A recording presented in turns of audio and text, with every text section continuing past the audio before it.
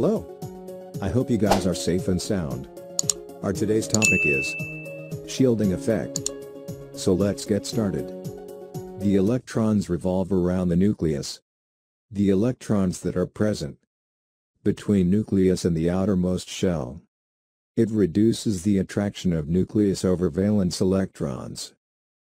And this decrease in attraction reduces as the atomic size increases.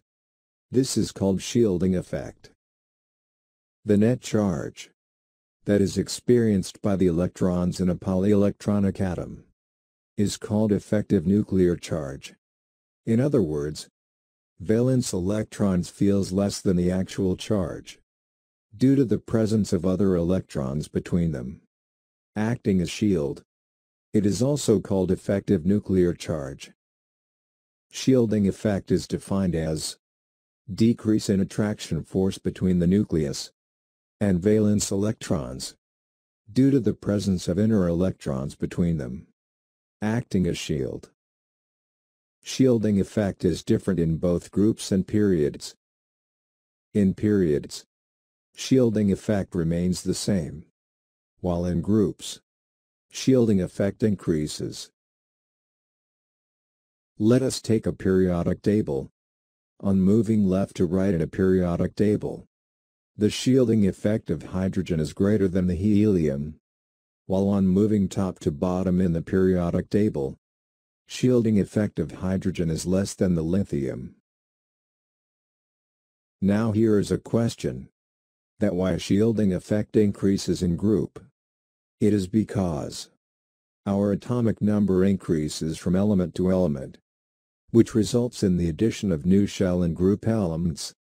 This increase in atomic size causes reduction of hold of nucleus over valence electrons. That increases the shielding effect. That's why shielding effect of lithium is less than sodium. Here is another question: that why shielding effect in periods remain the same? It is because that in periods there is no addition of shells. When we move from left to right, atomic number increases by 1. But it does not affect the element. Its number of shells remain same in a period. So shielding effect remains the same in periods, because hold of nucleus over valence electrons remain the same. For example, the shielding effect of lithium is same as beryllium.